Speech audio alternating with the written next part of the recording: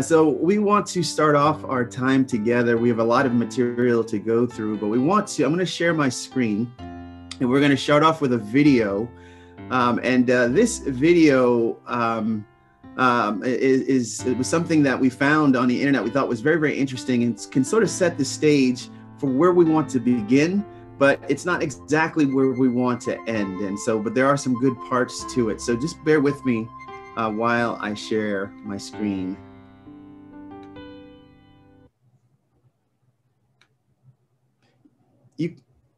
How do Africans kiss?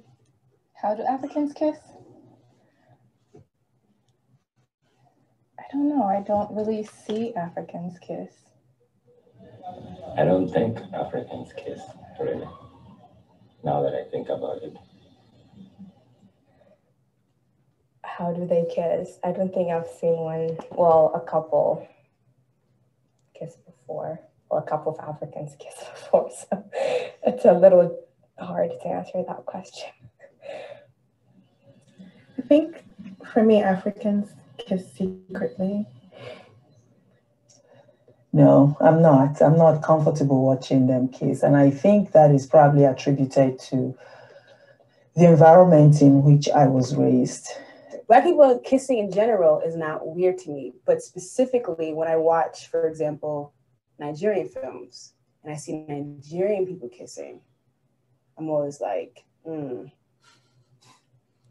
that doesn't quite, I don't know, something weird about that. I don't know why, but it just is. How do Africans kiss? Compared to Europeans, very badly. To be honest, because kissing is not part of African culture. It's a European culture, and we did borrow some stuff to complete our love. But honestly, we are bad kissers. How do Africans kiss? I wouldn't say passionately. Timidly. we kiss. I think. I think it all depends on the exposure, outside exposure, where you live, how you're brought up, and everything. In the rural areas, I didn't see any kissing going on. I haven't experienced it. In the city, parties and stuff like that, we see kissing somewhat similar, but in general, we held our emotions and we don't express it as much as it needs to be expressed. Exactly. With the younger generation. All right, we'll stop there for now. We wanted to use that as an introduction to the class, of course, learning and growing to live as one. And again, we're excited to be able to be here with you. We've been married for 23 years, and it's been a fantastic being married to the woman I'm sitting next to. And, you know, I've been a minister for 23 years, and in those 23 years, I have officiated 27 weddings, and I'm going to do my 28th wedding in October.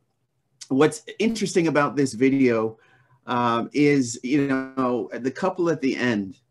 And what they talked about was this idea of how we express ourselves romantically or sexually depends on really where we're from, whether we're from the rural areas or we're from the city, whether we're from African culture or another culture.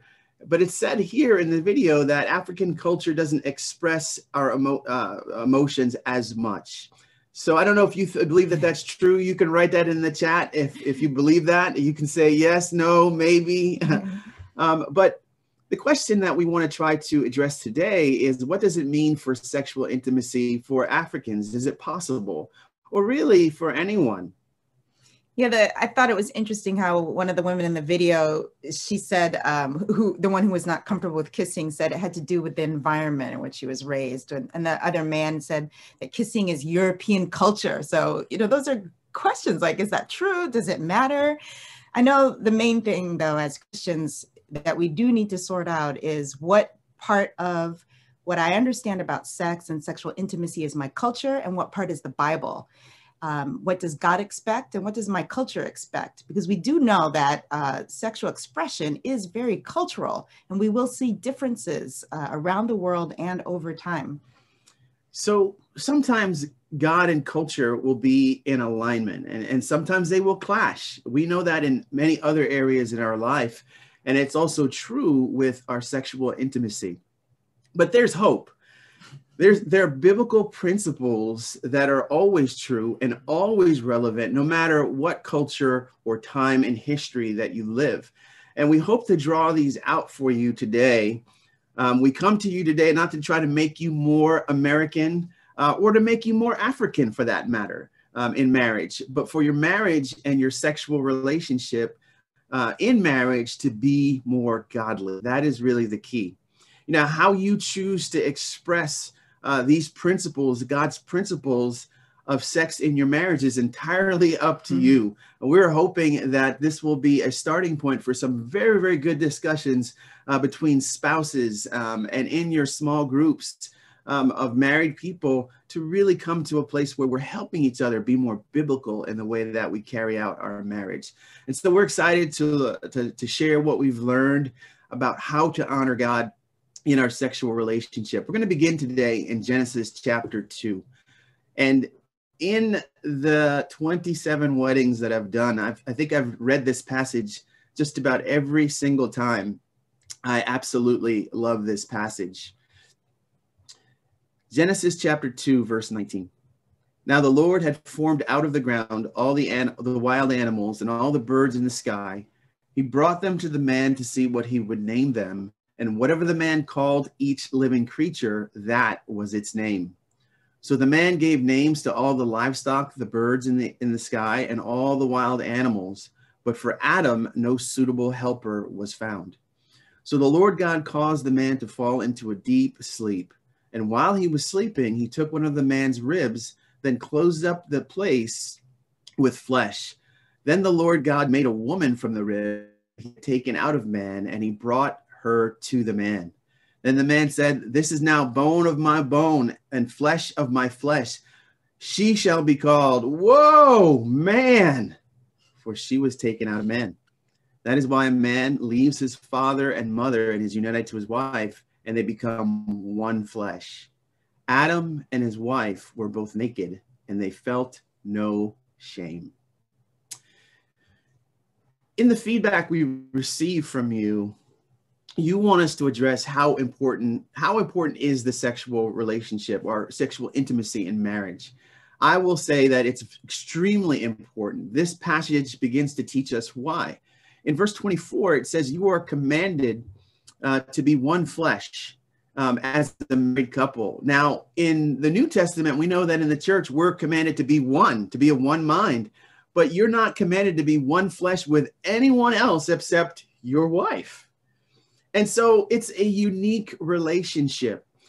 In verse 21, when God created man and woman, he also created sex. This is all part of the beginning of creation. And this shows us how important that it is. It didn't come later on and because God had forgotten. He understood this was an integral part of his creation, a creative process. In verse 25, the Bible says that what he created was good, which includes sex, which includes marriage. And the goodness of it is to be free of shame, no guilt, no insecurity, free of shame. Now, according to God, sex is good. Sex is not shameful. Shame entered into the sexual relationship because of sin. And you can read in Genesis chapter 3 in the fall of man, when the relationship between men and women became strained, and we can think of our own lives and we can think about the shame about sex that's connected to sin, and as the shame enters, how it puts a strain on our marriage at times. So here's a good question for the chat. You can write it in. And so the question is so how did you feel when feel knowing that we were going to talk about sex today? How did you feel? I felt happy, mad, sad, glad, nervous. You know, we all can have hangups and sensitivities for various reasons. The challenge for each and every one of us, though, as Christians, is that our comfort level or culture shouldn't dictate what we believe about what is pure, what is right, what is lovely, what is good in God's sight. And sex and becoming one flesh is exactly that in God's sight. Yes, lots of feelings can come up about this topic. I mean, for me, the first time we did this lesson in Virginia, William mentioned that, I was not looking forward to that. I just thought, oh man, this is a tough topic. It's so vulnerable. And then to know that, to be asked to do it again in South for South Africa, I just thought, oh my goodness, this is going to be challenging. At the same time, I'm excited about it because I think it's a great topic, especially when you look at Genesis. So I have mixed feelings, to be honest with you. It's very vulnerable, but at the same time, what an amazing topic from God's point of view. Now, I have my dad is from Malawi, so he immigrated to the United States and met my mom in graduate school. And I also lived half of my childhood in Harare, Zimbabwe. So I have a mixture of cultures in terms of what I've seen in romance and sexual intimacy. So I have an African dad, American mom. And so I actually didn't see a lot of public displays of affection, as they're called, PDAs, in my family, between my mom and my dad. It was just very secretive, like it was just not something that was present in the household. And so, you know, think about that for yourself. Like, what did you see growing up and how does that influence how you think about sex today? And before we continue, I just wanted to clarify some terms that we use back and forth. Sometimes we interchange them. Sometimes we say sex, sometimes we say intimacy, but they're actually different words, at least for the sake of this lesson. Sex really is the shortcut for the act of intercourse, what we do to give each other physical pleasure. It can include orgasm, but doesn't have to, includes sexual pleasure leading up to it and after even. So sex can happen without intimacy. So what is intimacy then? I know there was a question that you sent to us. What is real intimacy versus satisfying intimacy, godly intimacy versus the intimacy in the world? And so we're just going to address that for a little bit.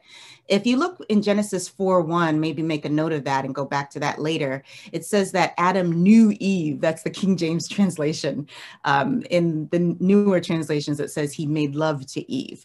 Now that Hebrew word is actually a word called yada, and it is a very special word. It's so deep. It's also used in talking about knowing about God, yada. It's this closeness that's a result of a deep sharing and knowing and vulnerability, really nakedness. This yada, when Adam yada Eve, required him to reveal himself in a way that he wouldn't reveal himself with anyone else. Remember, it said, Floyd read that they were naked but had no shame. So there's two types of intimacy that come to play in the sexual relationship.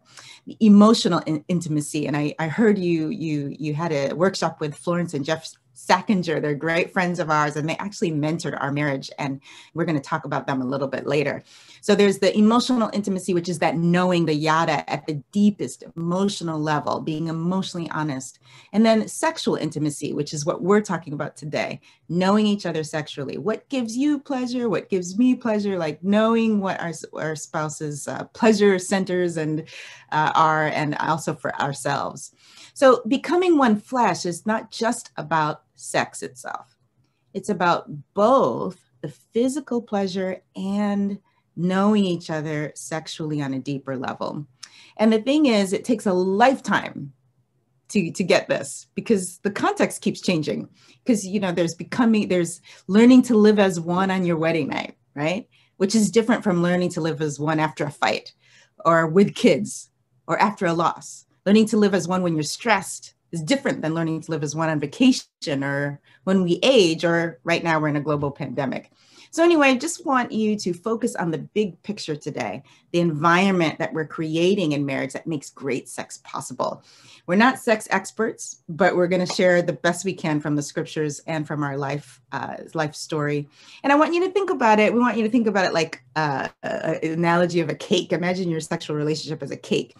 So we could spend time describing the cake, like the outside of it, the type of frosting, you know, whether it has layers or not. But we could also talk about the ingredients that go into the cake, what you don't see, the eggs, the milk, the things that are maybe not as sexy, but we wouldn't have a cake without them. So we want to share from our experience about the ingredients that make a great love story, the things that couples have in their lives that make great sex and intimacy work in their lives, especially when no one is looking. All right, fantastic. You know, every couple has a love story. And so becoming one flesh isn't just about sex. It's about unfolding your love story over time. As when we get together with couples, one of the first things that we want to know is, how did you become a couple? And it's always fascinating to hear the story unfold. And as we gain greater and greater intimacy and knowledge of each other, the story just becomes richer and more meaningful. And when people tell their story, their faces light up. They get excited about sharing their love story. But we have a choice about how to view love story, from our own perspective or from God's perspective. We need to take the long view and not stress over what's happening right now. It takes time to make a beautiful story. You know, our love story is fantastic. We both became Christians in Philadelphia, Pennsylvania in 1993. And we met each other then, but we weren't interested in each other. It's only about a year later, we went on a mission team to plant the church in Pittsburgh, Pennsylvania. And a couple of years after that, we started working together, leading campus ministry. And that's when we discovered each other. And we've been best friends since that time. And our friendship continues to deepen. And that's through so many twists and turns and ups and downs, and moving to 5 different cities or 6 different cities. I can't remember. And you know, we've looked to others who are ahead of us to see where we want to go. We've learned so many great things from other couples in terms of writing our own story. And so the challenge is when we listen to someone's love story, it's easy to compare.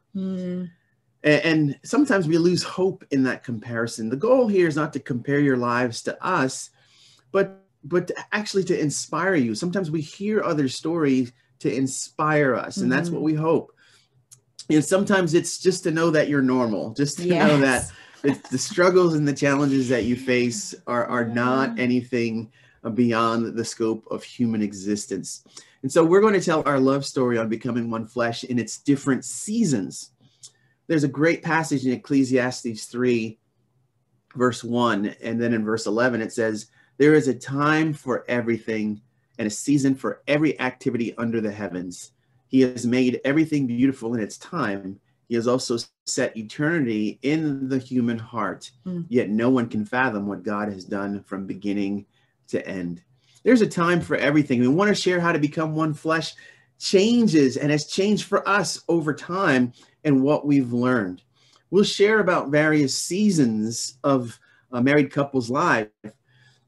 And I want to mention something that the praying together is so crucial to building intimacy. It's a powerful way to build intimacy. You know, one of the things that we were told when we weren't married was, hey, avoid praying too much together. And at first we didn't understand that, but when we asked more questions, and when we've been married for 23 years, prayer draws you together. And when we were single, we didn't want to be drawn together too quickly.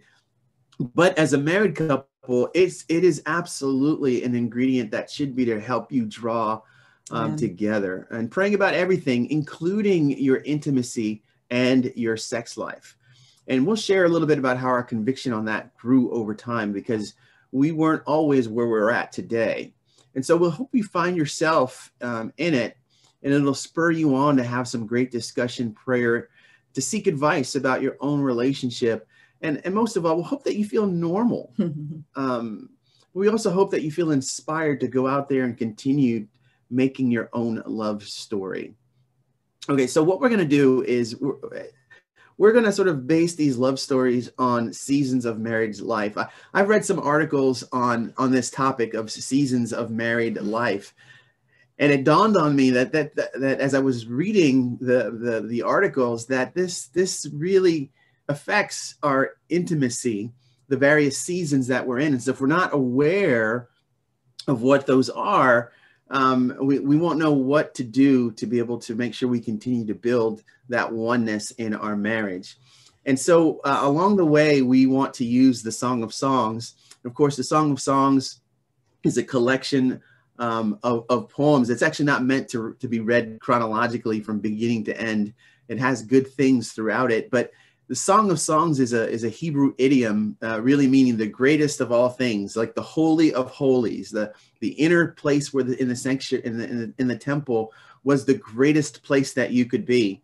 And so this Song of Songs is the greatest of all songs. Mm-hmm. And guess what it's about? It's about intimacy, marriage, and the sexual relationship. And so there's a lot to learn there. All right, we're going to share our screen again because I want to show you some slides along the way, just to spur some things, to inspire you, just to keep you on in terms of where we're at. So if you want to, there's usually a slider with 3 little lines. You can actually split the screen, and oops, excuse me. Let me stop sharing here. This is not where I want to start. All right, give me a moment here. All right.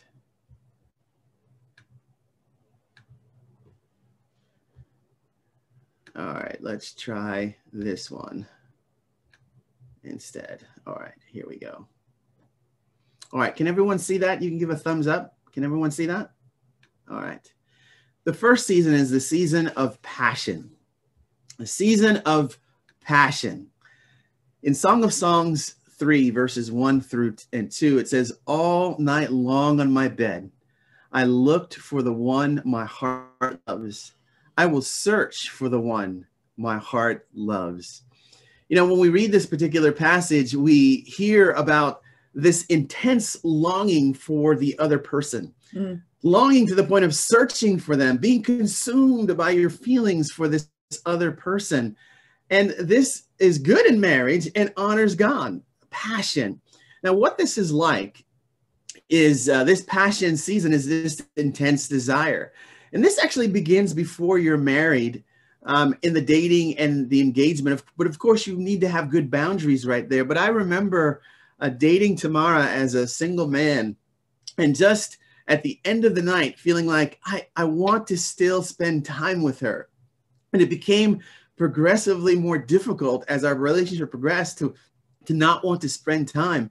And that told me that I think I need to get married to this person, because I want to spend all my time with her. And so after you get married, you know, this passion manifests itself in sex everywhere. You have sex in the bedroom, you have sex in the living room, you have sex on the steps, you have sex in the car, you have sex on the beach, you have sex in the shower. You just are passionate. You want to be together in the closest way that you possibly can. Yeah, this longing. I do remember that season from dating and to the wedding night and some time after that, and thinking when we were dating, like, oh, I don't want to say goodnight. I remember thinking that too. And the wedding night, having that confidence that Floyd desired me, that just brought me so much security. And as a newlywed, I just remember being so adventurous, you know, being willing to try new things. Like he said, sex in different places. Of course, that works best if you live alone without other people. But anyway, it is typically such a romantic time. And it also has been that for us in the early years of our marriage. So there are challenges in this period of time that I think, again, we should be aware of. We weren't completely aware of these, but we were grateful that we had a couple who had mentored us during this time. And we were able to see some of these things, not of our own vision, but others who we were able to invite into our relationship. This season has its limits. First of all, we both had sexual experiences with other people before coming to Christ. And so you carry those memories and those experiences with you. And there was a lot of fear about those images becoming present or becoming so forward in our minds. And so what we had to do was pray for peace. And what was interesting is that Tamara and I both were praying, but we didn't tell each other we were praying because we were both had the same concern. And so, you know, prayer helped just to be able to put us at a place of peace and train our minds to think in a godly way and not be afraid of those experiencing ruining, you know, what is God has made good. The other thing that was interesting was just learning how vulnerable you are at this stage. You know, sometimes people reduce sex to it's just to make kids, but there is something spiritual and deep that happens in sex. And the reason why I say that is that, you know, is that when people have sex, there's a connection that I think is formed that I think is not fully understood by people. In the Old Testament times, if you slept with a woman who wasn't not your wife, you know, you were put to death if you forced yourself upon her, because there was something so significant about that act. And so for me, I needed to learn how vulnerable Tamara was. Never had she let another man see her in those ways, to see her not just in a physical way, but also emotionally. And I'll never forget, one night we had a family time and I had made dinner and we had a great discussion. And then Tamara went to the kitchen to do the dishes, and I went upstairs to go read a magazine that I had always read. I'd put it off for a few days. And after she was finished with the dishes, she came upstairs and she sat in the bed with me and wanted to read my magazine with me. And I was annoyed. I said, this is my time. This is my magazine time. I already gave you your time in dinner. And Tamara went away crying and she was sad. And I just remember thinking, uh-oh, whatever I did, that was not good. A few days later, we were able to get together with a couple to talk about that little episode in our marriage. And I'll never forget the brother saying to me, he said, bro, the name of the magazine was Sports Illustrated. He said, bro, do you love Sports Illustrated more than you love your wife? And I was so convicted just hearing that question, because I knew that the answer was no. I love my wife more. But in reality, I was behaving very differently. I was behaving as if the magazine was the most important thing in my life. And what I failed to understand was that Tamara was seeking intimacy, not just sex, but she wanted to be close. She wanted to be in my world and in my space. But because I was just focused on what I wanted, I wasn't able to see that. And what I needed to understand is that, again, she had never been that exposed and that vulnerable with another human being in her life. And that vulnerability needed to be taken care of. Yes, for me, was now that I look back on that season of passion, I could see some of the challenges as well now, looking back. And one of the biggest challenges, really in an odd way, is ignorance. I just did not know much about the sexual relationship. I didn't know much about my own body and sexual desire, who I am, what pleases me sexually. I didn't know what it really took for me to have an orgasm. I didn't have them often, actually. And I also was coming into the sexual relationship with Floyd more passively, thinking it's really about Floyd's desire and not really thinking that this is also for me to have pleasure.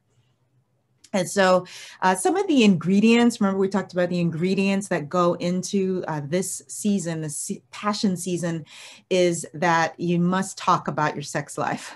I just remember even talking one time at Pizza Hut, at a restaurant called Pizza Hut on our honeymoon about our sexual relationship. It's very important to start praying together every day about everything, really, but including your sex life.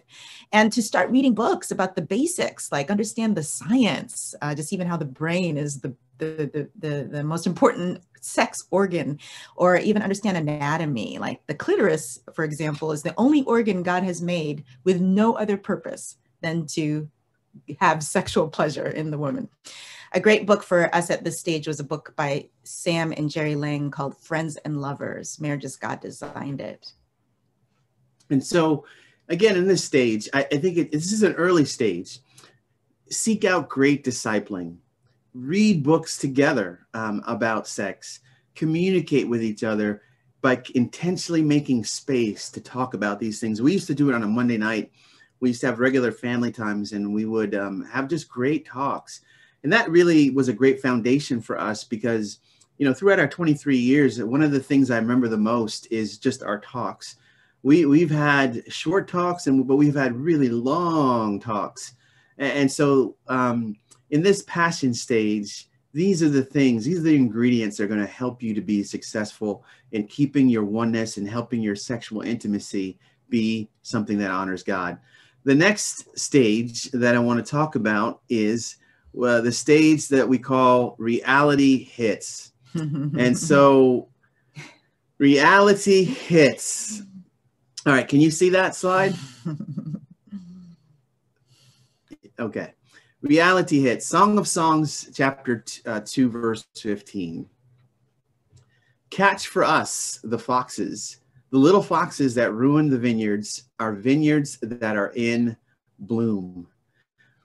I don't know if any of you have ever planted a garden, but it takes a lot of work to plant a garden. And when your plants start coming up and start, maturing, there's a sense of pride and satisfaction. And, but you also have to look out for at different stages in planting a garden, different kinds of rodents or insects that can destroy your garden. Well, foxes can be one of those things. Foxes ruin gardens. Why? Because they dig holes, they dig up the roots, they take away what has been given so much nutrients. And there are things in our relationship that will uproot it if we're not aware. There are dynamics and habits that will ruin the passion in our love story. So what is that like? This is for us, happens about 3 years into marriage. And this is where the euphoria of the honeymoon stage starts to die down and you settle into this life together, so to speak. And so for us, it was around 3 years. This is when our first son was born. And it lasted for until about 10 years in the marriage. And the pervasive thing that would happen, we wouldn't say this to each other, but we thought this: everything would be great if you just changed. Everything would, this marriage would be fantastic if you were just different. And you begin to see the faults in your spouse, which is very normal. You live with someone every day and you see them in all different kinds of scenarios. They don't put down the toilet seat. They don't do the dishes when they say they're going to do the dishes. They forget your favorite food when they go shopping. They struggle spiritually.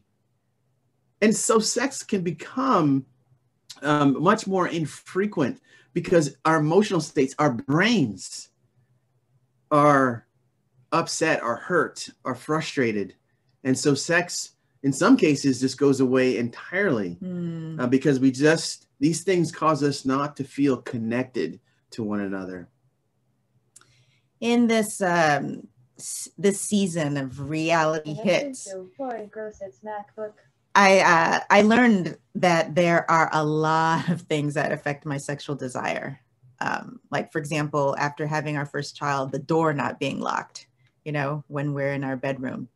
Or if I'm cold, or if I need to go to the bathroom, or if I'm feeling down or stressed out.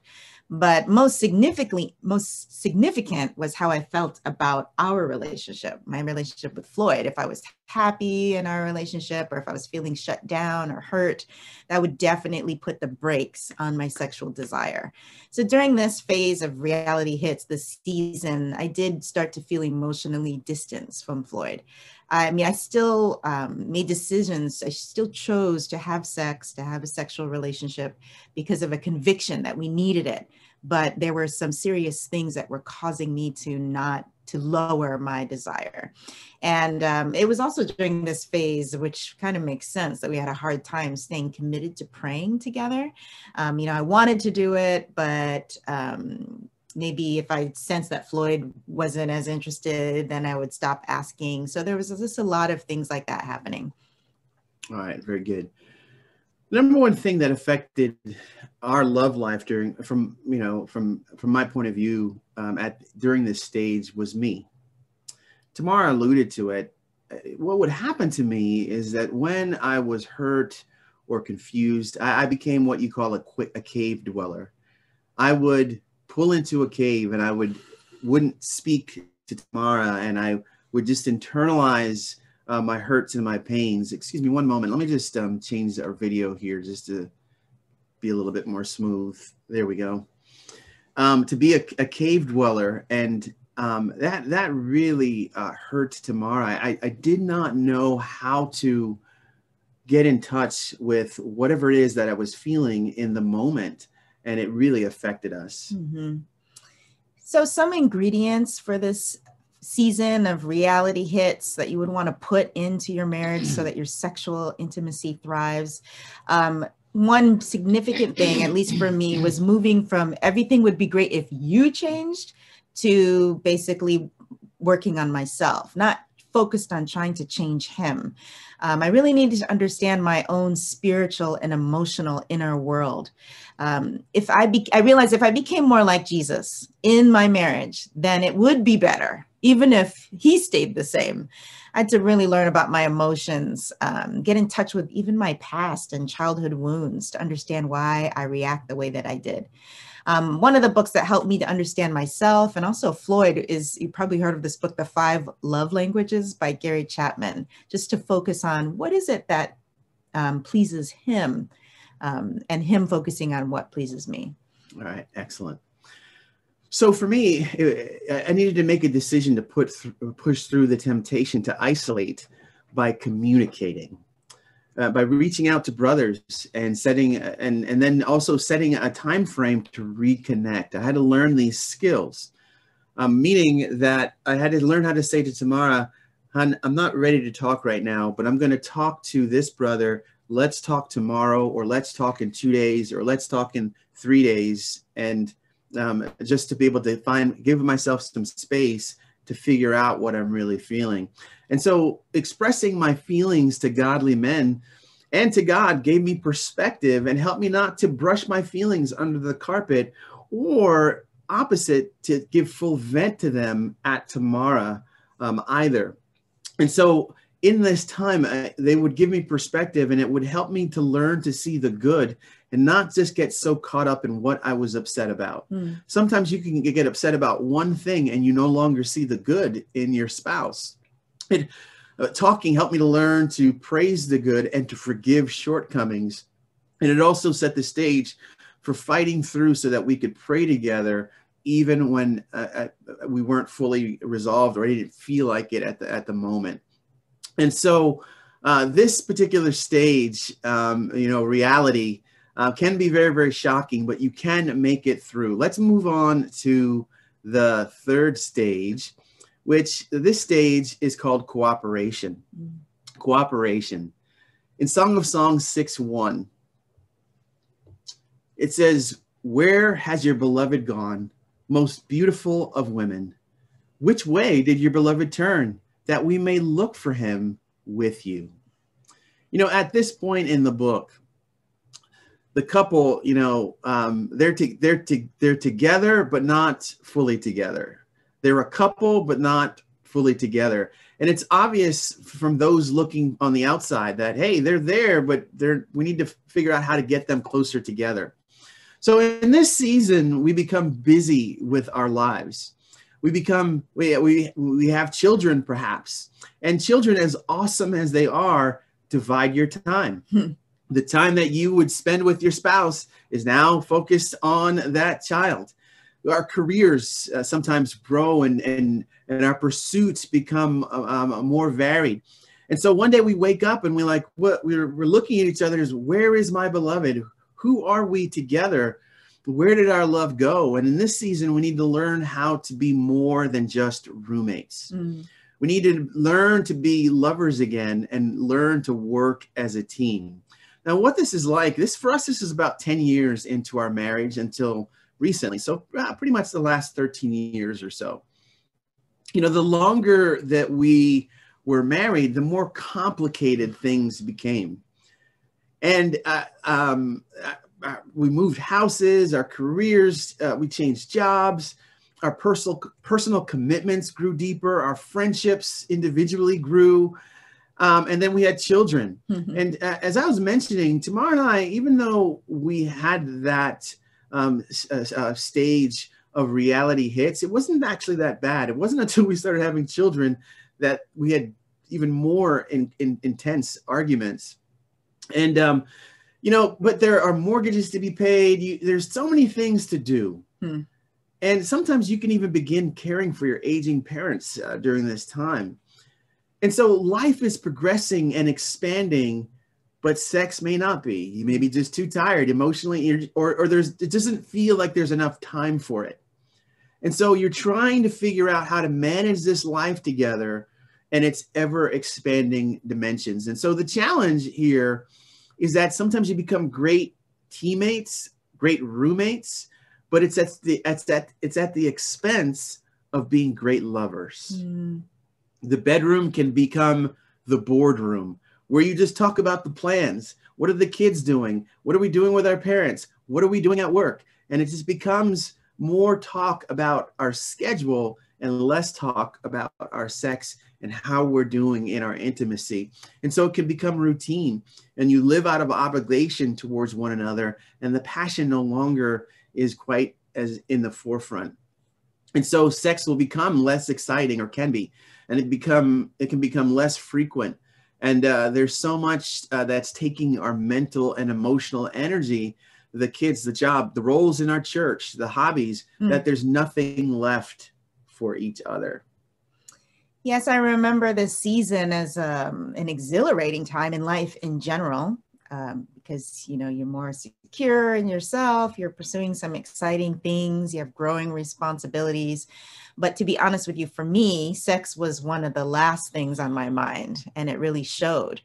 You know, I wanted to be sexually intimate. I wanted to have sex, but I wouldn't notice how much time would have passed since we last had sex. Like it just wouldn't occur to me until Floyd would say something.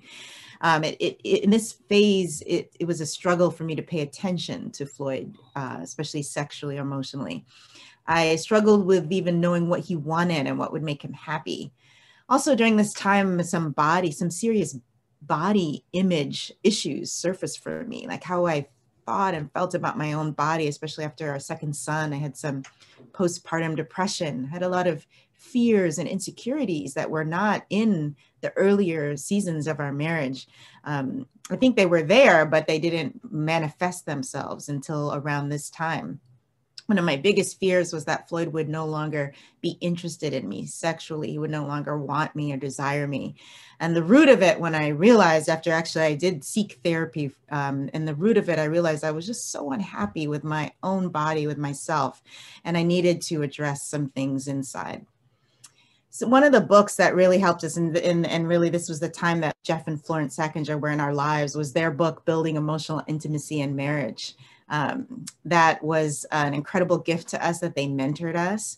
And we really had a wonderful opportunity to learn about emotional honesty, and how we didn't really talk to each other at a deep level. And so we began again talking every night in order to pay attention to what was going on inside of each other. We recommitted to praying every day because we had stopped doing that. And we were able to increase our frequency of doing that. We actually had to schedule when we were going to have sex, to put it in a calendar, which wasn't happening in the passion stage. You didn't need to, but in this stage, we needed to. Yeah. And for me personally, I just had to really struggle and work hard to learn how to love the body that I have. After 2 kids, how to appreciate it for what it's accomplished and not just what it looks like. It was important also for me to have affection from Floyd that didn't lead to sex, that it was just affection, just because, that just communicated to me that he just liked me, liked my body, and liked being together with me. All right, excellent. So as Tamara alluded, we definitely we learned how to intentionally build our intimacy. And so we ended up talking about what do we each need to create a great environment for sex. And so we talked about what arouses us.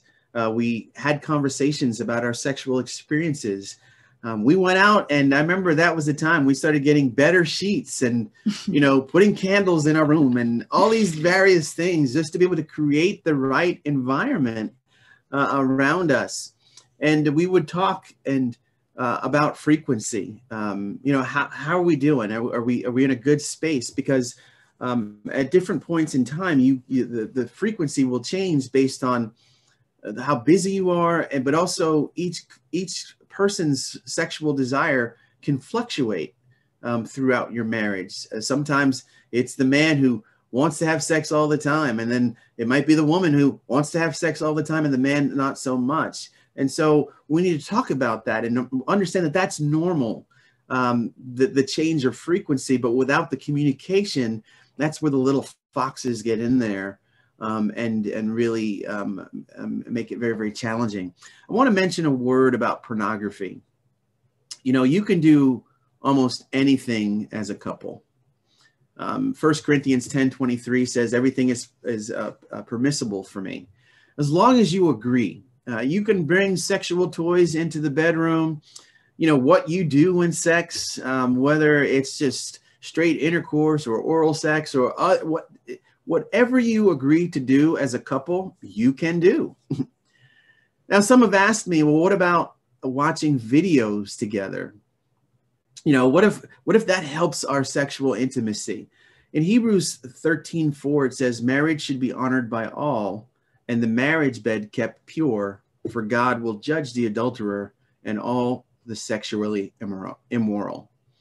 Here's the question here's how I would answer this, is that if you're bringing other human beings into the bedroom, even if it's through video, into a bond that's just meant for two, does that honor God? So the answer is no. You don't bring other people into your bedroom, even if it's on a video. Let's move on to the next stage. We're going to speed up a little bit here just so that we can hit the stage. But the next stage is what we call the reunion stage. The reunion stage. And this particular stage, let's read Song of Song 8, verse 6. Place me like a seal over your heart, like a seal on your arm, for love is as strong as death. Its jealousy unyielding as the grave. It burns like blazing fire, like a mighty flame. Here in this particular passage, the seal here is like a tattoo. A permanent mark imprinted on someone's body. And in this season, you've moved beyond passion to a deeper love that is still passionate, but much stronger, something that is much more permanent, something that is actually stronger than death. I want to take a moment here. We want to show you another video clip from the same set of interviews here. I'm going to stop sharing and let me get back to our video here. What time is it again? All right. 8:23.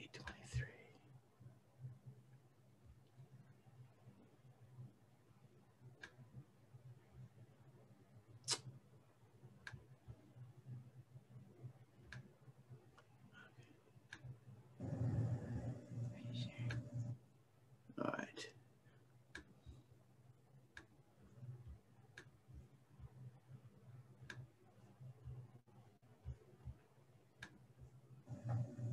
I can smile now when I tell you that it was when my kids were buried. But the reason why I smile is because I feel strengthened by the love my husband has for me and by my faith in God. So that was when my heart was last broken, when I buried my children.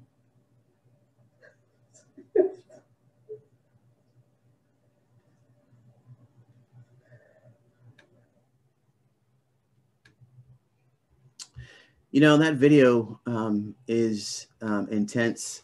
And, you know, I understand that a lot of you went to a funeral today, so that may hit home very, very close. But this woman who buried her children, the way that she answers through such tragic loss is amazing. I feel strengthened by the love my husband has for me and by my faith in God. You know, and it's love that's going to overcome the obstacles. It's love that fights to stick together. But it's got to be love that's not superficial. You're together with each other no matter what, even through great loss. So what that's like is, you know, we're approaching 23 years married, and we have one child left in the house.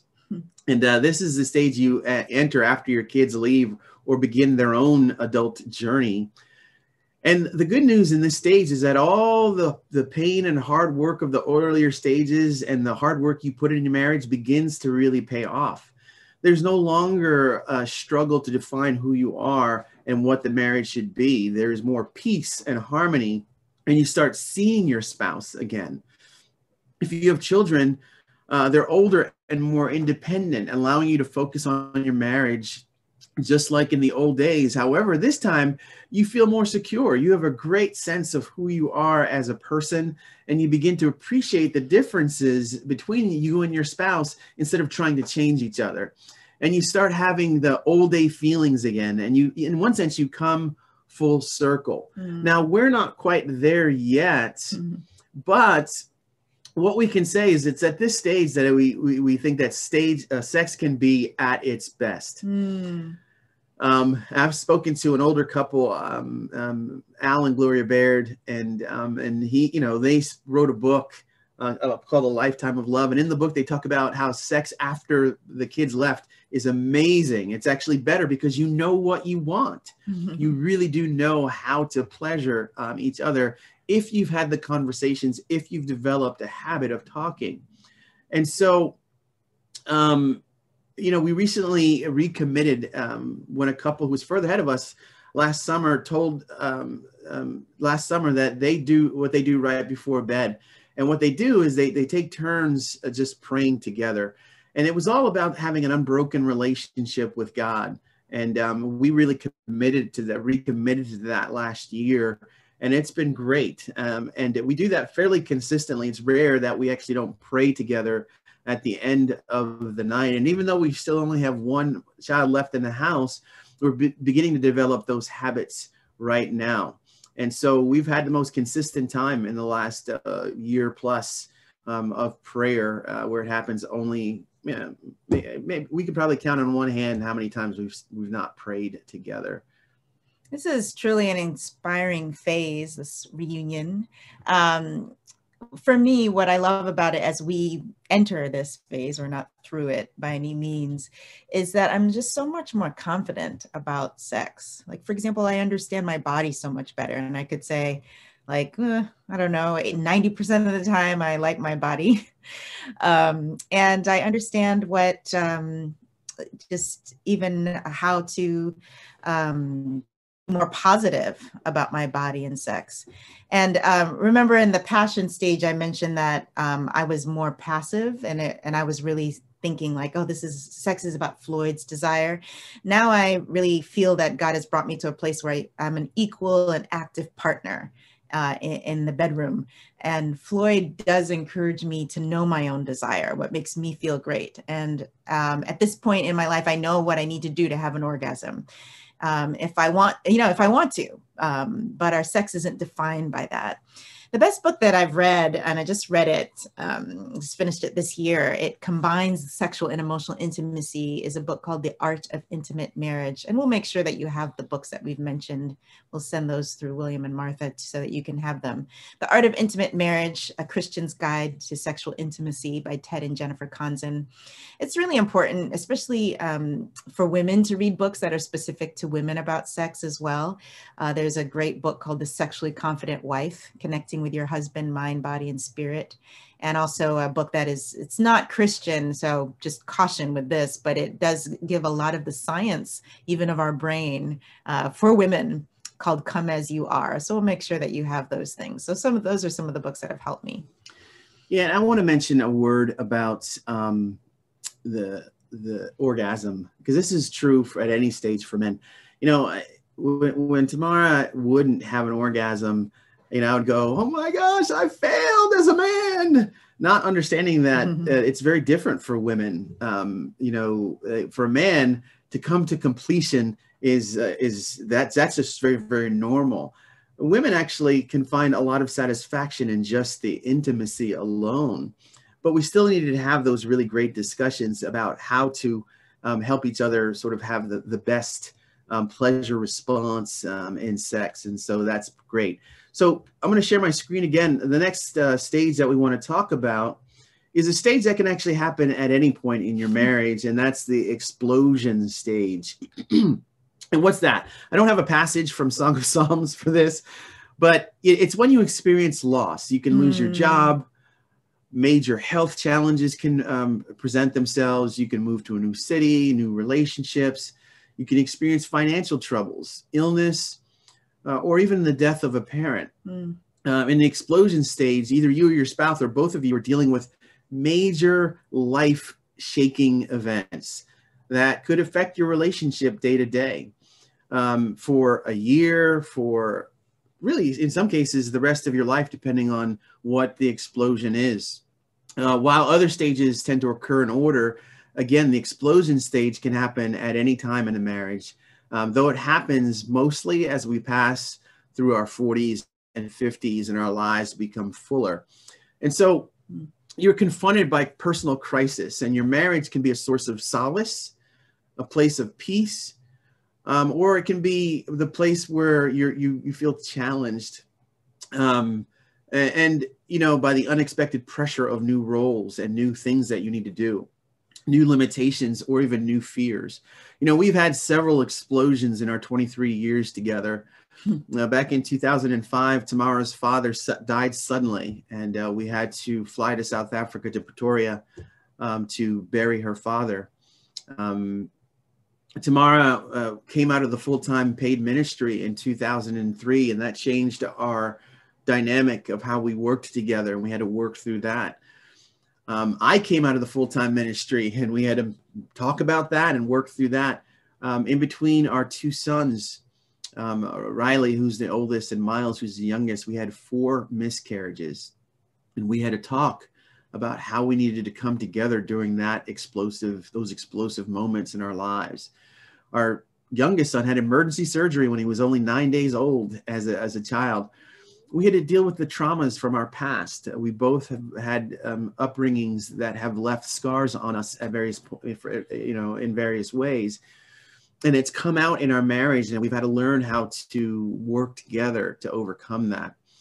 We've had multiple ministry responsibilities locally, nationally, and even internationally. And then we had a teenager in the house, and a teenager is very disruptive at times. And then there's COVID-19. So this is unexpected for all of us. And I've done some research about COVID-19 in terms of what's happening here in the United States. I don't know what's happening in South Africa, but there's just mixed reviews as to whether or not marriages are getting stronger, or there are going to be more divorces during COVID-19. Because some people in COVID are realizing that I don't really like living with you now that I'm with you all the time. Whereas other people are learning that, no, I really enjoy our time together. And so anyway, what's universally true is that during COVID, marriages are under stress. And some, have lost employment, and there's financial stress. Parents here have become teachers, and that's not your gift. That produces stress. And of course, just the stress of infection alone is harder on some people than on other people. And so all of this can have a profound effect on your sex life. Yes, I just remember the first night that midweek service was canceled because we were sheltering in place. Floyd and I talked for about 5 hours, you know, just dealing with things that we hadn't talked about. So I can definitely see how in this explosion phase or season, whenever it occurs, it just forces us, it puts a lot of pressure and forces us to deal with things maybe that we hadn't dealt with before. I know some of the ingredients that when we are under stress, what I've learned is this, we really need to pay attention to each other and stay emotionally in tune, praying together every day, show lots of affection toward each other, and just show a lot of appreciation as well. Okay, excellent. So the last phase that we want to talk about is what we call the completion stage. The completion stage. I'm going to share my window again here. Completion. And, you know, Song of Songs 8, verse 7. Many waters cannot quench love. Rivers cannot sweep it away. Now, this verse speaks of a love that is eternal. Mm. It outlasts everything. You know, there's no marriage in heaven, but our marriage still leaves a legacy that outlasts us. True. We can choose today whether our marriage will leave a legacy of love or something else. Mm. I want to show one more video. Let me stop sharing. I'm going to show one more little clip from these sets of videos that we've been sharing here. All right, where are we here?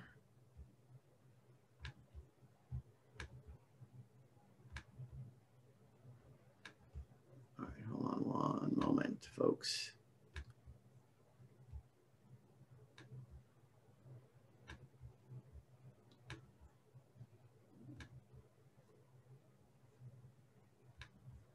Everything is love in Africa, starting from birth, starting, you know, being a teenager, elder, even when you pass away. It's love. If I take like a Ghana, one of the country, I can take an example about funeral. It's amazing how many days it takes to get the body ready.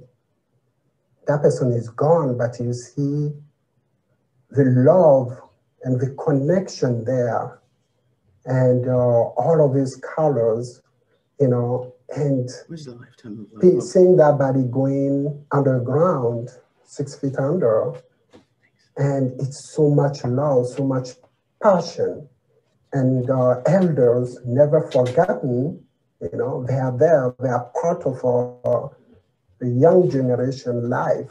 They are, you know, everything, and it's love. I can keep going. Love is not just tongue in the mouth. To me, it's deeper than that, you know.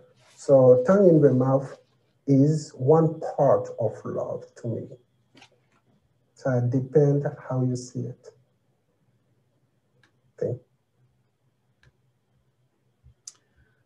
All right. So we're going to bring it in for a landing here. You know, this man is describing funerals in Ghana, and it's about love, he says, not just tongue in the mouth.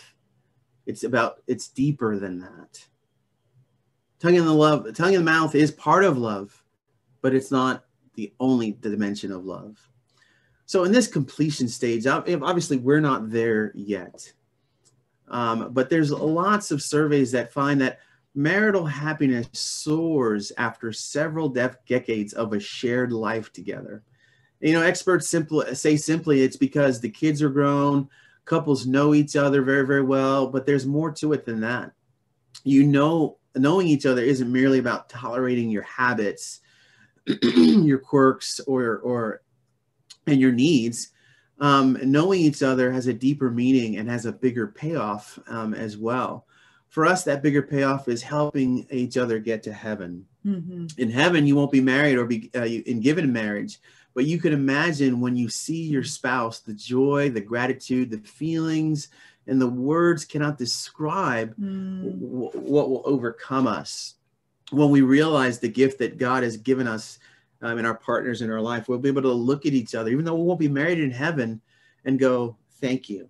Mm-hmm. You helped me get here.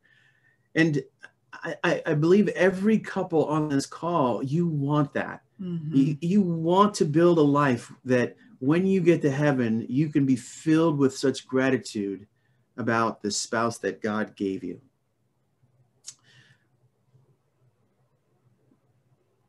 We are finished with our main presentation, and we want to move into some questions and answers that you guys gave to us ahead of time.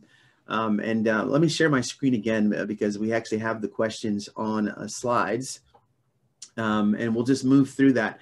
And so if you have any other questions, you can feel free to share them in the chat. William and Martha will write them down. All right. Questions regarding the act of sex. Again, we're not marriage experts, but we'll do our best to be able to answer these questions. Question number one is sexual stimulation important for both men and women? The answer is yes, but again, it varies. Definitely for a man, the way that I describe sexual stimulation is a man is more like a quick burner, and a woman takes a little bit more time to heat up. But it is still as important to be able to figure out what really helps each other. Yes, I think there's sometimes a myth that I think perhaps that women don't need as much, or maybe that the focus is on men, but women need sexual stimulation to prepare, especially to have orgasm. And this is where I would definitely refer to some specific books that give instructions. You have to know anatomy, you have to know your body, how it works, especially as a woman, because our organs are hidden inside of our body. And we also need to know how important it is to focus our minds on sexual pleasure. Okay. Another question related to this is, how can we keep foreplay exciting and not stale? Again, this is where communication is absolutely key. We, in our bedroom and even in our office here, we have many books about sex and marriage. And some of them have to do with sexual positions, just illustrations of different ways to be able to try to have sex. And we've used those. We've bought things that are more like you every single day. It has on the sheet something new to try sexually, or to build intimacy in your marriage. And so we've tried that. We've tried lotions, oils, all different kinds of things. But again, the key is communication. We've even gone to the bookstore together to look at some of these books and read these books together as a couple. Yeah, I know there's also, there were a few questions about sexual toys and introducing those. And this is something that can't be prescribed, right? We can't say, do this or don't do this. I think it really depends on your conscience. I did see a question or a thought that came in about the origin of sexual toys, that whether there was, because it's such a worldly, they come from such a worldly place, is there really a place for that in a Christian marriage? And it reminds me of, in the United States, there's the celebration of Halloween on October 31st, so people dress up, and sometimes they dress up as ghosts or whatever. And so I think these become matters of conscience, disputable matters, because if you ask 20 Christians, 10 of them would say like, oh, it's fine. And 10 of them would say, no, it's not. And both sets would have scriptures to show. So I would say about those things that if according to your conscience before God, you feel like, no, I cannot in good conscience honor God in this way, then definitely do not use sexual toys. But for some people, that issue of conscience is not there. They can find just equal support from the scriptures and within their own conscience, and that it's fine. But the main thing is that both have to agree. If one of you is uncomfortable, then it should not be brought into the marriage. Hopefully that helps. That's just a brief explanation. Obviously, there's a longer conversation that could be had. All right, excellent. So question number 2, how can I manage expectations of my spouse not reaching climax every time without feeling that I've failed him or her?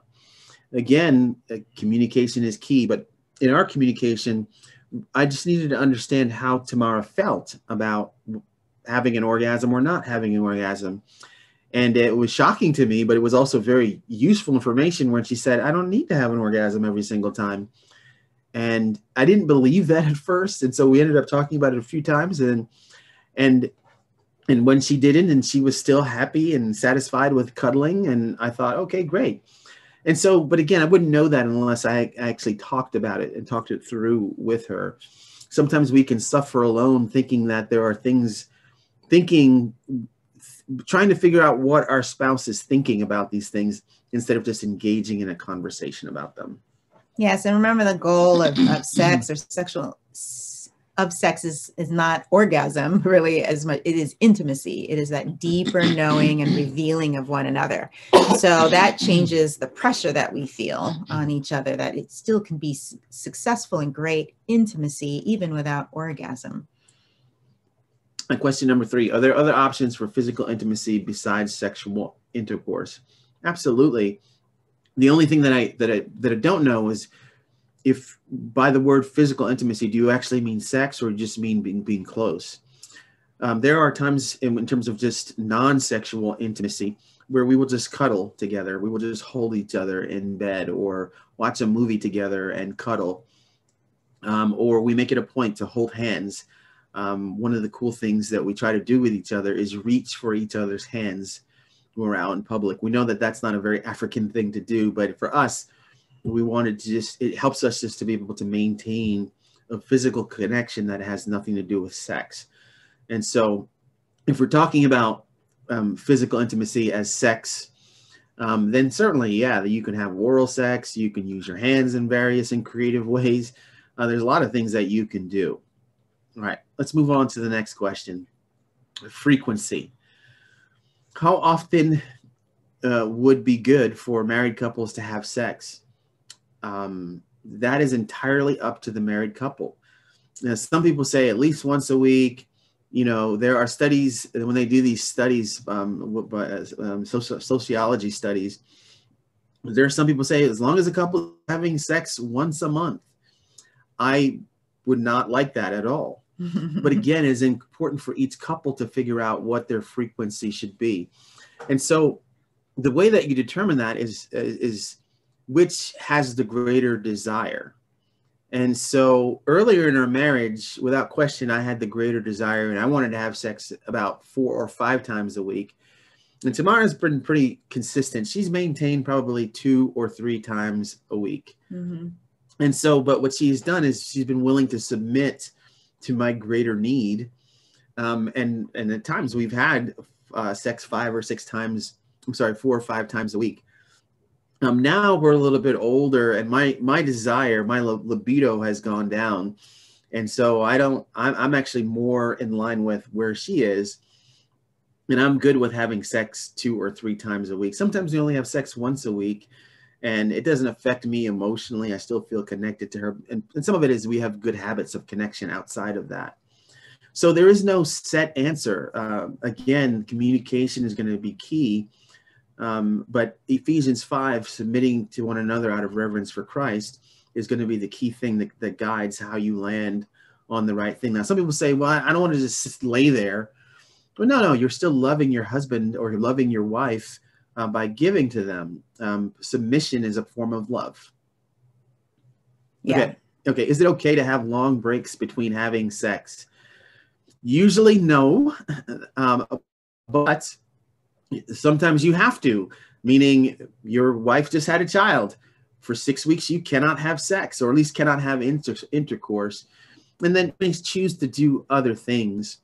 There are times you might choose in the way of, I forget the passage, I think it's Hebrews, where you may choose to not come together so that you can pray. 1 Corinthians 7. 1 Corinthians 7, so that you can pray. But that is not an extended period of time. That is a period of days or weeks at most. And so usually it's not a good idea to have long breaks because, again, when we go back to Genesis, this one flesh is something that is an expectation from God, and it's a part of the marriage relationship. Mm-hmm. That's good. All right. Excuse me. Physical affection. Is physical affection outside of sex necessary? Well, in our relationship, absolutely. It is absolutely necessary. As we've talked about, we've had conversations about touching each other in non-sexual ways. And my love language, if you ever read the 5 Love Languages book, is one of them is physical touch. And I like to be touched. And I like to be touched, you know, in a non-sexual way. Now, if the touching leads to sex, that's okay. But what this is talking about is this idea of learning to be in the same space and show affection for one another. And so there are times when I will go into the kitchen and Tamara's cooking, and I will come behind her and just kiss her on the cheek and just let her know that I love her and just walk out of the room. There are times, you know, when she's sitting on our back porch reading her Bible, and I'll just whisper in her ear, I think you're beautiful, and then walk away. There's nothing more awesome than when you know that someone wants to be with you, and it's not just about sex. You know, our youngest son is fairly affectionate, has been affectionate most of his life. And there are times when he used to come in my bed when I would watch TV. He would come into our bedroom and he would sit next to me. And I would go, okay, well, what do you need, son? And he would say, I just want to be with you. And it would just melt my heart every single time. There's something powerful about communicating that I want to be with you, and it's more than just sex. Yeah, I think couples shouldn't feel pressure to be affectionate a certain way. I think in each relationship, we need to figure out, how do we communicate that I am with you? Is it leaning in, you know, when we're listening to, or you're at worship together, leaning into each other's shoulder? Mm-hmm. Is it holding hands? Is it kissing? Is it rubbing each other's back? Each couple gets to decide. There's so many options, and that's the fun part. You get to decide what's meaningful for the two of you. All right, next, communication. How do we communicate our needs as spouses to each other? You talk. You have to train yourself to be able to talk about things to go beyond your comfort zone. Now, there are lots of books that you can, not so much specifically books about how to talk about sex, but just in terms of learning how to talk in general is going to be a key thing. And so the other thing that actually helps is actually having another couple in your life that you can talk to these things about, because what ends up happening is that when you're with other people, you can learn language to use to take back into your relationship with your spouse. And so we're big advocates of mentors in marriage, because mentors often, you know, they're farther down the road than you, and they've learned these things already. They've learned how to say these things or how to bring these topics up. And so I think discipleship, and even in terms of your sexual relationship, is crucial in this point. And then what do we do if one of us takes an argument to bed? We've definitely been there. That's really hard when that happens, and, you know, the bed in the bedroom feels like ice. You know, it's really cold in there because one of us is not resolved. You know, again, there's nothing talking. You have to communicate. Maybe that's not the time to resolve the argument, because it's too late, and sometimes it's not good to discuss those things late at night. Sometimes you do need to talk before having sex in order to have closeness. Sometimes what I found too is having sex actually opens up talking, better conversation. And so really, there's so many things that we feel and we think and we don't say to each other as husband and wife. And some of these things get resolved when we can just break the ice and take that risk to reveal what's underneath, that knowing, that yada. All right, fantastic. Moving right along, priorities. What can we do when we have fallen into the habit of prioritizing other family responsibilities over sexual intimacy? Again, the solution to this begins with having a good conversation about this. And so we've had these kinds of talks at various points in our time. And sometimes at the very beginning when we're learning how to do this, I wouldn't communicate very well because I would just be mad because I would feel like Tamara was prioritizing the kids or her friends over me. And I've learned now just to begin that conversation just by saying things like, I miss you. What do you mean you miss me? I'm here. I know you're here, but I feel like I want to be connected to you. That has nothing to do with sex per se, but just who you are as a person. And so learning the language to begin those kinds of conversations is key. And then we've also tried to communicate with our kids in particular the need for us to be able to have time together. Our sons know that we have date time and we have time together. It's very normal for them. So they don't try to invade and all of that. They give us our space so that we can stay connected as a couple. Also, this is a practical thing. You might need to schedule it in like you would a dentist appointment. It will be much better than a dentist appointment.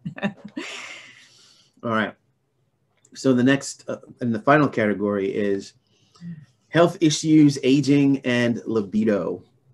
How does menopause and andropause affect physical intimacy? Well, I think I'll have Tamara share more on this. Interestingly, my libido has gone down as I've gotten older, but we still have really, really great sex. We just have to talk about it. There have been times when Tamara experiences being cold, being hot, because she's in that state. And again, we just talk, and it just means, are the fans on when we're having sex? Do we have sheets, or are we on top of the sheets, underneath the sheets? It's just having communication. And we laugh a little bit about it, and Tamara laughs about it. So we have a good dynamic when it comes to having that conversation. Yeah, as you could imagine, of course it affects your sex drive in particular, your comfort level. And so hopefully the things that we've shared just help you to see that there's always an adjustment to be made. You don't just get to this place where it's perfect and then you're supposed to coast from there. Things are constantly changing, and that is totally normal. And the next question, physical intimacy being maintained with health issues. This is, something that is really beyond the scope of what we can talk about. Now, Floyd, we have had experiences with some of these things that were mentioned here, pre-diabetes or high blood pressure.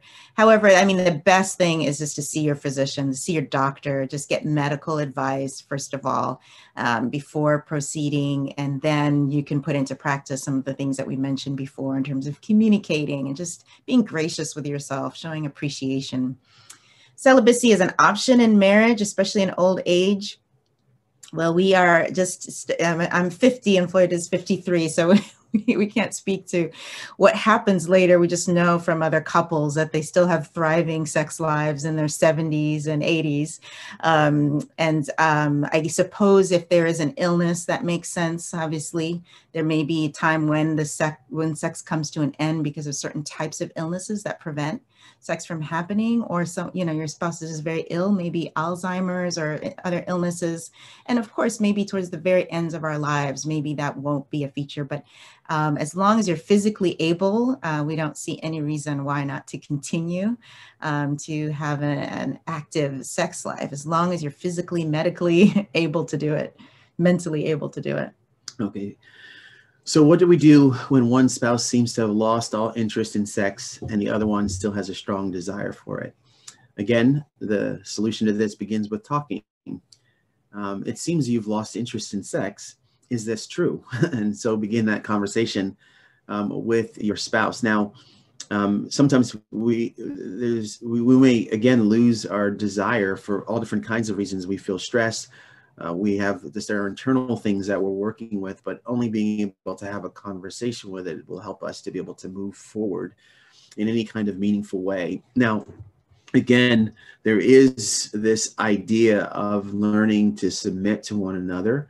If someone still has a desire for sex and the other one does not, the loving thing to do is still be able to meet that person's need without question.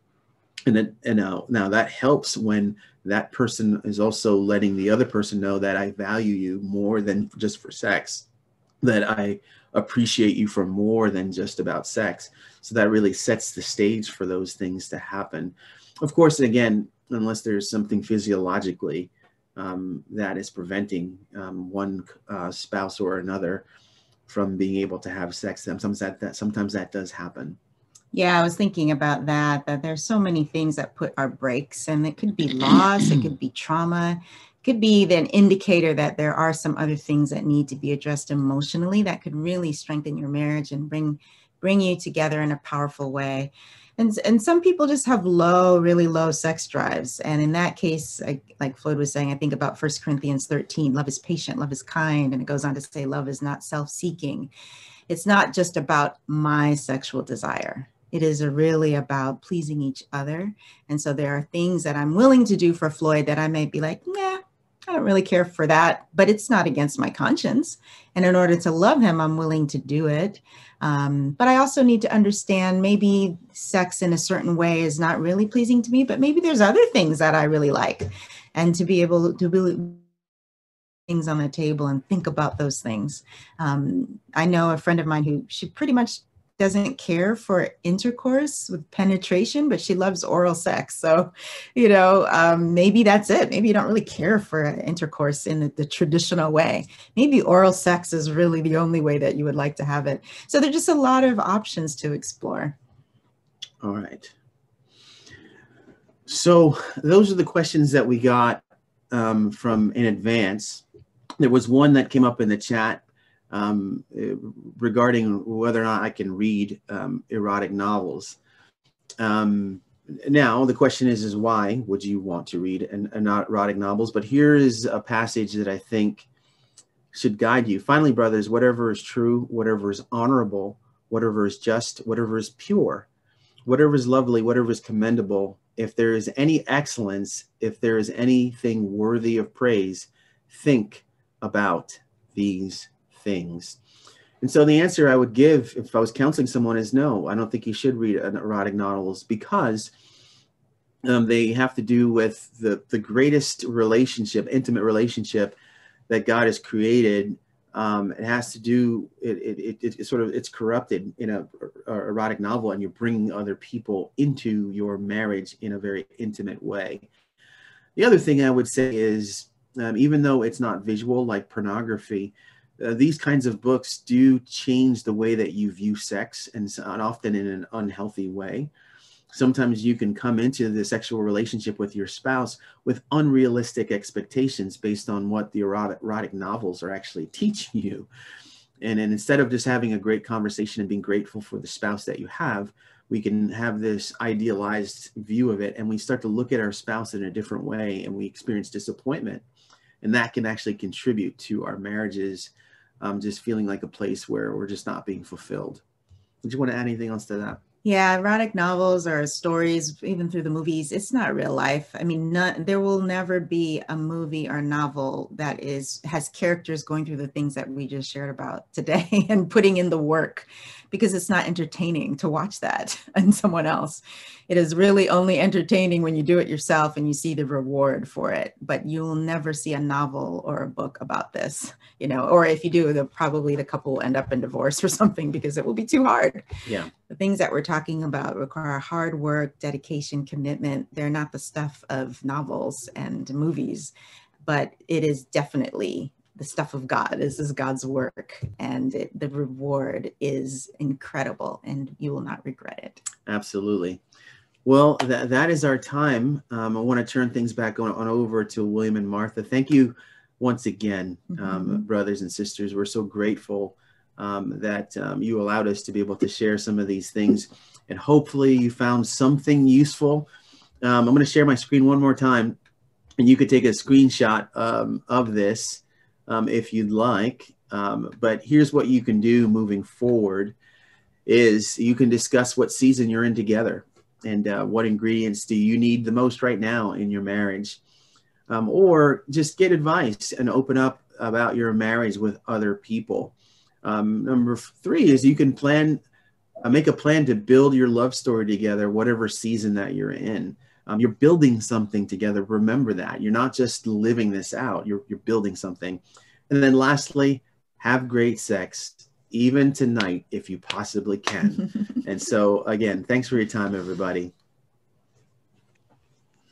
Amen. So I'm going to hand it over to, thank you so much, Floyd and Tamara. Thank you. Let me hand over to Fundo for closing remarks. Yes. Amen. Thank you so much, Floyd and Tamara, for giving us this time to share your hearts, your experiences, God's word around this topic. It's such an exciting topic, and I know for us, we love this topic. It's not a struggle for us to talk about it and practicing it. And what I really appreciate as well that you shared, Tamara, is more of learning more to be like Christ at all times, and to focus on what pleases my husband. So it's one thing that I feel like I really need to grow more to it. And also sharing about the books that as a woman that you are reading. I know I've been at fault for, I've read for quite some time about books that are more about me as a woman, as a wife. So yeah, as much as I have some, but I really need to search for more that will be more inspiring and that will mean a lot to me right now. And also, yeah, I was very encouraged as well about the explosion stage where you shared about to learn to pay attention and also appreciate one another. I know I've experienced, though I was not aware what my husband was doing, he has played that role in me as I lost my parents in different times, in our marriage. So I've seen this, I've experienced it. It's quite interesting and comforting as well during this explosion time when one is experiencing it. Thank you so much. We really appreciate you guys. Yes, and thank you so much, guys. I know that you have put much work on this. You were quite busy with the youth camp, and there was just a lot that was happening in your lives. And then, but you made time to be with us here in Johannesburg. Just want to say to you, and then it's a couple of churches that have joined to be in this Zoom workshop, which is we've got Pretoria Church or Tswana Church of Christ, Botswana Church, we have Umtata Church, we also have Lesotho Church, we have Zambia that has joined, we have the Soweto region that has joined, the East region that has joined. So we've got a couple of, it's almost over 8 churches that have actually joined this Zoom meeting just to hear more about this sacred union of intimacy. So this really concludes our series on intimacy. We started with spiritual intimacy, and then we did the emotional, and this is a closing part, which is the intimacy part of it. Thank you so much, and really for making time. We want to say a big shout out to William and Martha. They have really done an outstanding job in really searching good speakers for us who are really feeding us and then in our marriages. Thank you so much to the Chirwas and for such a great work. And also to the Marriage Ministry of Israel as a whole, we want to say thank you so much, guys. And then we learned new words that in Hebrew, actually, sex is the yada. And as one of your church ministers, so we really want to give you permission and then this afternoon to go and do yada yada. So really thank you so much. Really thank you so much. We are short of words for what you have really done for us. Thank you so much. And right now, I saw Twambo has left, and then actually he's the brother that we're going to ask to close really with a prayer. But I also want to announce that the coming devotional that is coming is on the 28th of August, and the Devo will be on discipline of rest, as we build memories together as married couples. So that's the 28th of August. Please, you can join us if you have time for that. Amen. So I think at this point in time, I will ask Brother Pakis Lebza from the East to close with a word of prayer, because I see Twambo has left us. Amen. Nabunto, can I interject very, very quickly? We will send the slides and the notes to William and Martha. And so that will also include a list of all the books that we referenced, okay? Amen, amen. Thank you. Great stuff. And the recording will come out soon, the latest, that will be Wednesday, and then so that you can be able to watch it at your own time. Amen. So we'll ask Brother Pakis from the East region to really close the gathering with a prayer. William, is there nothing? Okay. Something? No, I think we've covered everything. Pakis can close for us with the word of prayer. Perfect. Yes. Amen. Amen. Let us pray. Father God, Lord, Father, we thank you so much for your grace, Father, for your mercy, and Father, for your love. Holy God, we thank you for marriage, Father. That marriage is sacred, Father, and you created us, Father God, to be one flesh. Holy God, it was truly encouraging, Father God, to learn, Father God, about the various seasons that we can go through. But ultimately, Father God, we ought to give you all the glory, Father God. And thank you so, so much for blessing us, Father God, with amazing relationships, Father. Marriage is so unique, Father, and it is through you, by you, with you, that we can make it work. Father, I am, Father, excited and looking forward, Father God, to, Father God, deep, meaningful interaction, Father God, talking about where we are at, because I think every other question that was asked, the answer was clear and basic, that we need to communicate, Father. I pray, Lord, that we will be vulnerable with one another. We will be vulnerable in our marriages, Father, with our spouses, so that, Father, we can see each other, we can see one another inside out, Father, where we can learn what it means to be transparent, to be honest, to be, Father God, to see each other in a way that you see us. Thank you so much for sex, Father, that, Lord, you blessed us with an opportunity to unite and take each other in a level where, Father God, only me and my spouse, me and my wife can know more about one another in this way.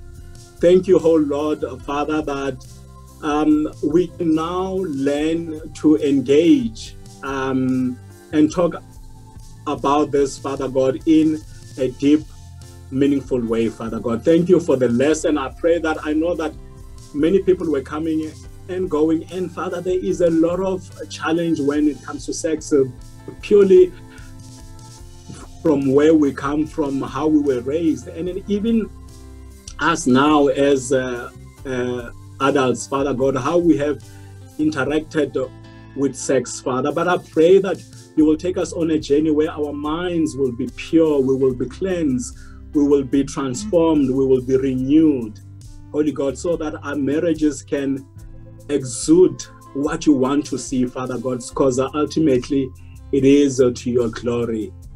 Thank you so, so much, Father God, for the speakers. I appreciate just them being able to take us through their own life's journey, through them sharing about the phases that they have been through. And Father, what we take away from there is, Father, we need to communicate and we must enjoy ourselves, Father God. Thank you that, Lord, we have this such an amazing opportunity as marrieds that we can talk and truly see one another from this fashion. thank you for today. I thank you for your love. Father, I thank you that you are there with us consistently. So it is in your son's name that we always pray. Amen. Amen. Well, thank you so much, guys. Let's have a great time of afternoon. And then thank you so much, Floyd and Tama. So enjoy your day. Thank you so much. We'll connect later, the three of us. Thank you, guys. Thank you so much for connecting. We really appreciate that. Thank you. Great to be with you guys. Honor to be with you guys. Yes, absolutely. And thanks, thanks everybody. Thank you.